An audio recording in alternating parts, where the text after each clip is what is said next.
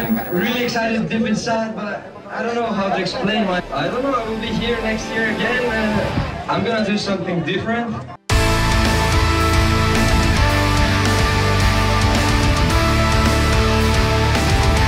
Εγώ είμαι πρωταγωνιστής του παρκούρ, Δημήτρης Κρυσανίδης. Ο Δημήτρης Κρυσανίδης είναι πρωταγωνιστής του παρκούρ με πολλές διακρίσεις Ελλάδα και εξωτερικό.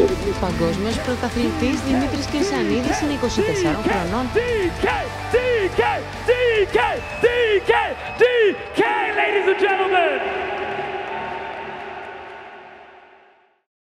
Lockdown 3 εβδομάδων. Θα εφαρμόσουμε όποιο μέτρο χρειαστεί. Καθολικό lockdown από τις 6 το πρωί του Σαββάτου και έως τις 30 Νοεμβρίου. Επιλέγω να πάρω δραστικά μέτρα νωρίτερα παρά αργότερα.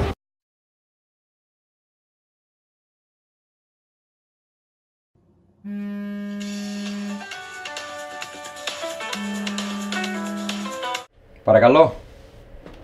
Γεια σας. Ναι, για το παγκόσμιο στην Ιαπωνία. Ακυρώνεται. Ναι, καταλαβαίνω. Θα έχουμε όμως νεότερα, φαντάζομαι. Ναι. Έγινε, θα ξαναμιλήσουμε. Καλή συνέχεια. Γεια.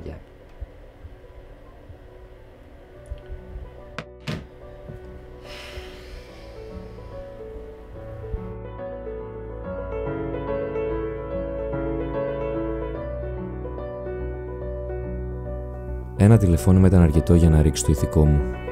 Είχα προετοιμαστεί όσο καλύτερα μπορούσα και το βάθος στην Ιαπωνία ήταν κάτι το οποίο ήθελα με νύχια και με δόντια να κατακτήσω. Οφείλω να παραδεχτώ ότι εκείνη τη νύχτα δυσκολεύτηκα να κοιμηθώ. Όμως, μια ιδέα γεννήθηκε στο μυαλό μου.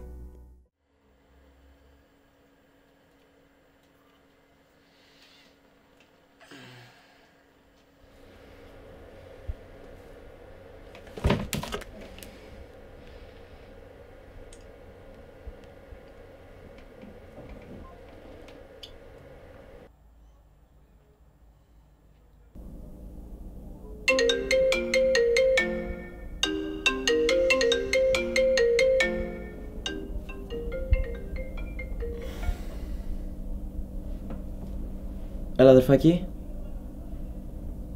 Ναι, κοιμάμαι. Λοιπόν, άκου, έχω μια ιδέα. Θέλω να μιλήσουμε. Να έρθω από εκεί. Τέλεια. Έρχομαι, ετοιμάσου.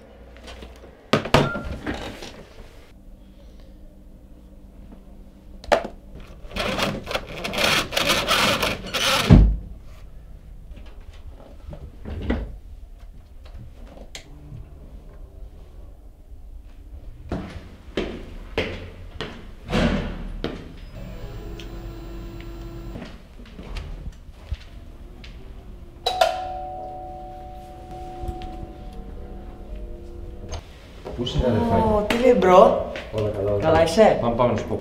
Τέλεια, πάμε.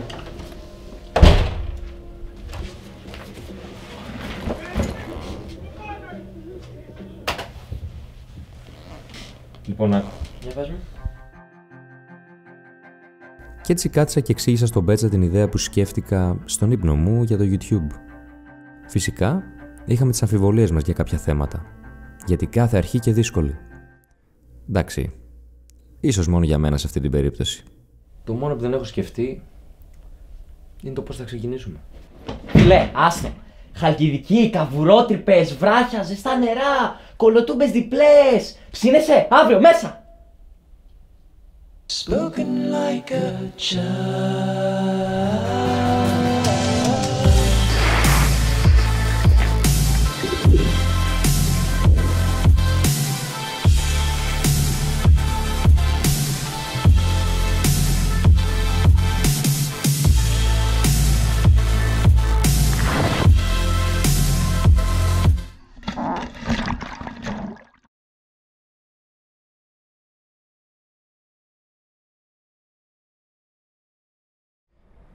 Γεια σας όλους παιδιά, είμαι ο DK, καλώς ήρθατε σε ένα ακόμα βίντεο. Αυτό είναι το πρώτο parkour challenge που κάνουμε. Είμαστε στο μου, μαζί μου Πέτσας, Νικ και Μικέλ.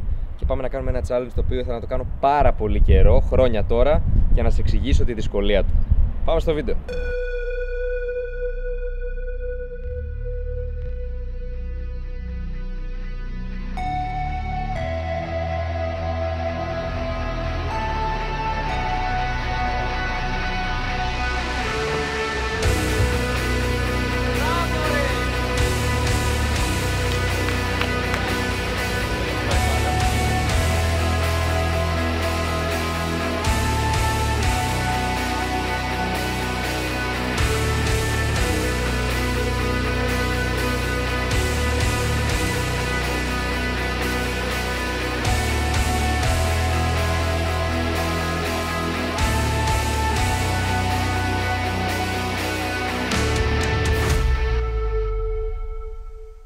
Αυτό ήταν το challenge στο δάκευός μου και δείτε τι έγινε στη συνέχεια και εκτοξεύτηκε ακόμα περισσότερο το κανάλι.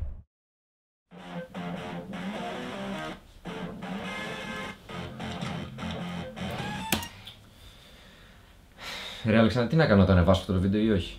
Γιατί το σκέφτεσαι τόσο πολύ? Είναι πολύ μικρό, parkour POV δεν έχω ξανανεβάσει, δεν νομίζω να πιάσει κάτι τέτοιο. Είναι τέλειο. Ξετρελάθηκα την άλλη φορά που το είδα. Εσύ, οι υπόλοιποι? Ωραία, πάμε στοίχημα. Τι στοίχημα? Πάμε στοίχημα. Σκέψου κάτι. Έλα, λέγε. Πες κάτι καλό. Πιάσεις αραβωνιάζομαι. Σώπα ρε, μόνο πιάσα θα μαρομονιαστεί, Δημήτρη. Καλά, εντάξει, πλάκα κάνω.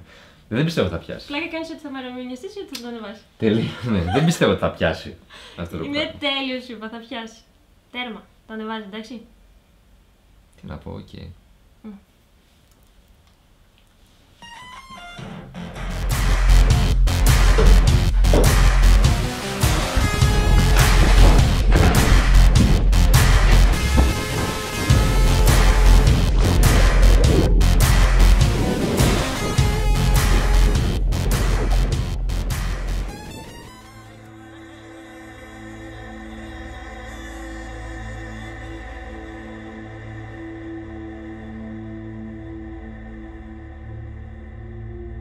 Ενώ τα πράγματα λοιπόν πήγαιναν όλο και καλύτερα και το κανάλι ανέβαινε κάθε εβδομάδα, ειδικά μετά το POV βίντεο που φτιάξαμε στη Σαντορίνη με τον Πέτσα, έφτασε η στιγμή όπου θα αντιμετώπιζα τη μεγαλύτερη πρόκληση, όχι απλά για την πορεία του καναλιού μου στο YouTube, αλλά σε ολόκληρη την αθλητική μου καριέρα.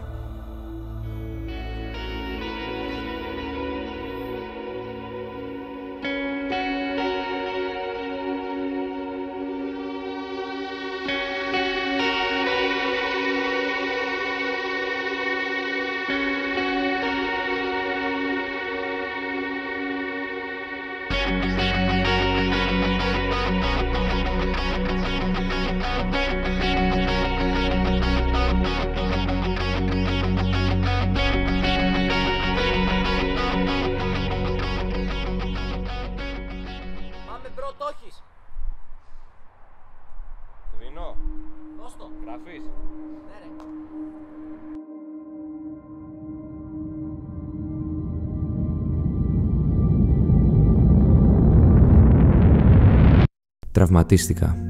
Πολύ πιο άσχημα από ό,τι περίμενα. Νόμιζα στην αρχή ότι ήταν ένα απλό διάστρεμα, όμως τελικά ήταν 2 οστικά ειδήματα. Έχασα πολλούς αγώνες, έχασα προπονήσεις, έμεινα πίσω και σαν να μην έφταναν όλα αυτά, το κανάλι άρχισε να πέφτει, οι προβολές μειώθηκαν και δεν είχα καμία όρεξη για προπόνηση.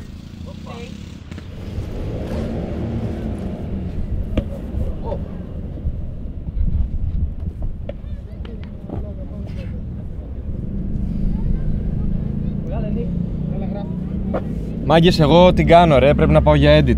Γιατί ρε, κάτσε λίγο ακόμη. Δεν προλαβαίνω. Εντάξει, δεν πειράζει. Έλα ρε, μόλις ήρθες. Την επόμενη φορά.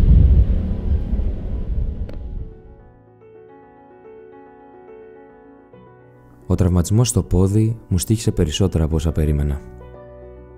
Τη σωματική μου υγεία, την ψυχική μου ηρεμία, τη δημιουργικότητά μου και πολλά άλλα. Όσο περνούσε ο καιρός όμως μάθαινα κι έτσι ένας απλός τραυματισμός έγινε ο δάσκαλος που μου δίδαξε ότι όλα όσα κέρδισα με κόπο, η δόξα, η φήμη, τα χρήματα, η άνεση στη ζωή δεν θα έμεναν εκεί για πάντα. Η πίστη και ο αραβώνας μου με την Αλεξάνδρα έπαιξαν έναν εξίσου σημαντικό ρόλο αυτές τις δύσκολες ώρες. Μέσα από τις δυσκολίες μαθαίνουμε να εκτιμάμε τα απλά, τα καθημερινά, το τρέξιμο, το περπάτημα, τους φίλους, και αν δεν μάθουμε να το κάνουμε, τότε όλα μπορούν να χαθούν σε μια στιγμή. Ευτυχώς άκουσα, έμαθα και συνέχισα να προσπαθώ.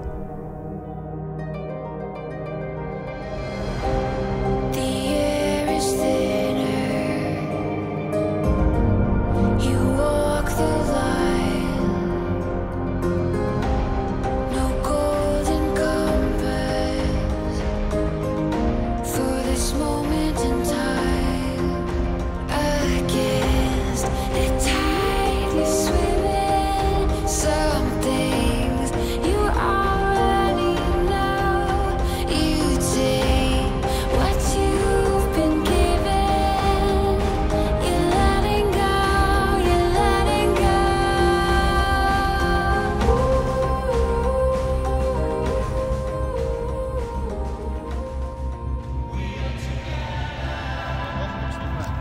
να το πάμε μία με άλμα πρώτα και μετά.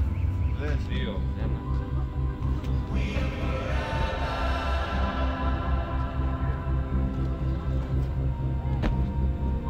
Ωραία.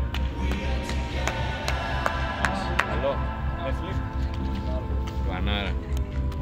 Εγώ αγχώνομαι φίλε, αυτό δεν μπορώ να το κάνω.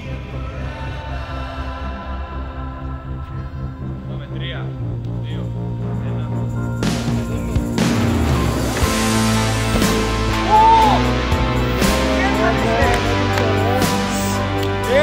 Τι έκανε!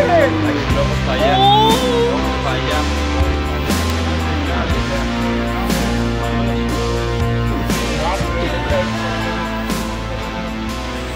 Τι έχεις φτιάξει? Σειρά μου τώρα. Δες άλμα, εντάξει, δεν γίνεται. Πέτσας, Μικέλ, αλλάξτε. Εσύ βάλε ροζ, εσύ βάλε πράσινη. Η πράσινη πιστεύω, Να έχουμε χρώμα στο βίντεο.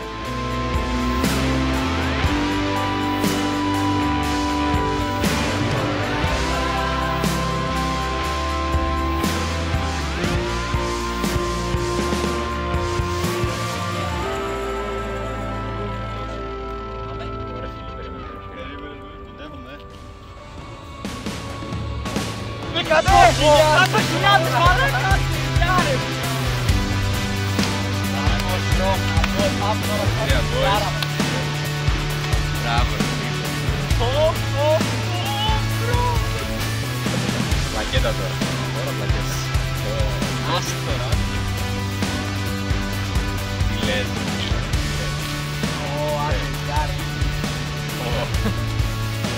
Δεν πας τα λόγια, περίμενε. 100.000 subscribers μόλις πατήθηκαν. Αμέσως μόλις βγάζουμε αυτό εδώ το challenge. Δεν υπάρχουν λόγια.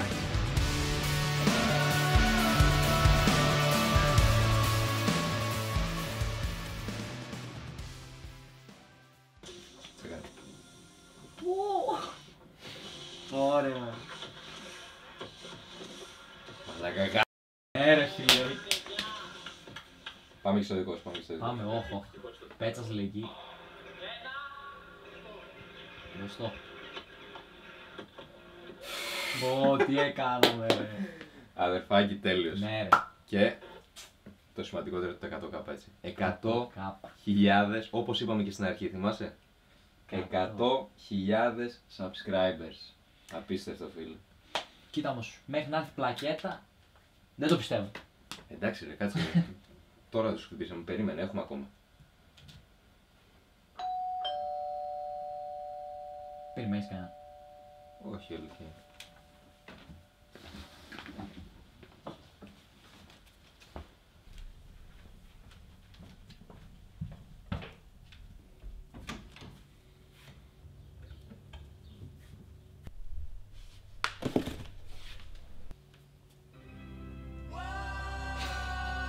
Η πλακέτα είναι αυτή.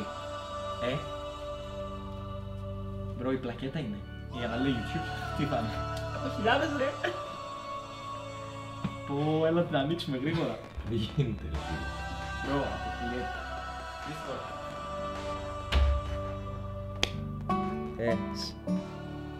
Τι είναι αυτό ρε. Και κάπως έτσι φτάνουμε τους 100.000 subscribers. Παίρνουμε την πολυπόθητη αυτή πλακέτα που στην ουσία είναι απλά το λιθαράκι για να μας μπρώξει να κάνουμε ακόμα περισσότερα πράγματα και να χωθούμε ακόμα πιο βαθιά στη φάση του YouTube, την οποία και γουστάραμε όσο δεν πάει. Τώρα έχουμε και ένα team από πίσω μας, από εκεί που ξεκινήσαμε που ήμασταν μόνο οι δυο μας. Μετά έχουμε από πίσω τους δύο Γιώργηδες, ο ένας να κάνει τα edit, ο άλλος να κάνουμε τα professional project, το unique, το Νικ να κρατάει τους ήχους και όλα αυτά. Πήγε πολύ smooth η όλη φάση, εκτός βέβαια από τα σκαμπανεβάσματα που είχαμε. Περάσαμε από τραυματισμούς, καταθλίψεις που λέει ο λόγος. Τα νούμερα έπεφταν, δεν ανέβαιναν, μετά ανέβαιναν. Μετά εκτοξεύτηκε κάποιο βίντεο, μετά μπαίναμε στις τάσεις για 2-3 εβδομάδες σερί. Και τώρα είμαστε εδώ που είμαστε. Και τώρα αράζουμε λίγο, περιμένουμε λίγο. Εντάξει, και το parkour, εντάξει. Το parkour δεν είναι και το πιο κοινό άθλημα. Δεν πιστεύαμε ότι... Τι λέω ρε μαλάκα. Και πιστεύαμε, Το πιστεύαμε, ναι. Και το parkour δεν είναι και το πιο κοινό άθλημα. Εντάξει, πιστεύαμε πολύ στο υλικό και όλα αυτά. Τι θέλεις να πω? Αλλά δεν ξέραμε θα φτάσουμε ναι, εδώ. αλλά δεν ξέραμε, ναι. Μαλάκα μαραθώνετε, τι κάνετε? Φίλε, μεγάλο ευχαριστώ σε όλους σας για όλη την υποστήριξη που μας έχετε δείξει. Γουστάρατε πάρα πολύ το υλικό, αυτό φαίνεται, το καταλαβαίνουμε. Το κύριο πράγμα που θέλουμε από εσάς είναι να μας γράφετε στα σχόλια τι θέλετε να βλέπετε, ποιο είναι το αγαπημένο σας, ας πούμε, βίντεο, για να ξέρουμε να κάνουμε περισσότερα τέτοια. Επόμενος στόχος οι 200.000. Αργήσαμε να βγάλουμε αυτό εδώ το βίντεο, αλλά θέλαμε να βγει τόσο ωραίο. Οπότε πιστεύω ότι άξιζε τον κόπο. Και γι' αυτό σπάστε like, subscribe, στείλτε το στα φιλαράκια σας, να ανέβει πολύ. Και γενικώς όποιος το κάνει το συγκεκριμένο βίντεο, όποιος το κάνει share στα social media του, κάνουμε repost, κάνουμε reshare, ας πούμε, στα stories σας. Όλα. Σπάστε το, κάντε follow social media, Instagram, TikTok και στους δύο, γιατί σε αυτά εδώ έχουμε προσεχτεί ακόμη περισσότερο. Οπότε ναι, σας περιμένουμε στο επόμενο βίντεο, κάθε Δευτέρα, 3 ώρα το μεσημέρι περίπου, τα λέμε εκεί. Και κάτι ακόμα. Φέτς να ρε, κλέφτη.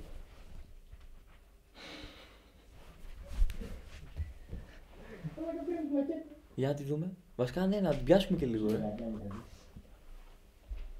Τώρα την πιάνεις έτσι πρώτη φορά γυμνή.